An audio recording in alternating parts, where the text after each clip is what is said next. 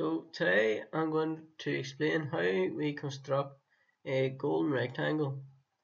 So firstly, this is a rectangle side 1 by 1, and firstly the midpoint of this line up to this corner.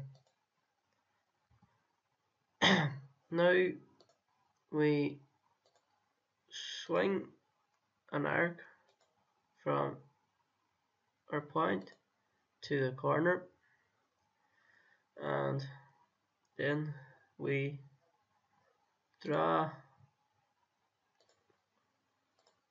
So from this corner to where the arc crosses,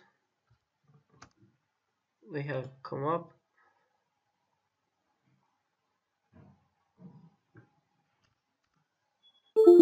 and we come across, go back down, and if we measure this now, we know that that is 1, and by our construction this line should be 1.618, which is the golden ratio. Thus proves that the calculation is correct.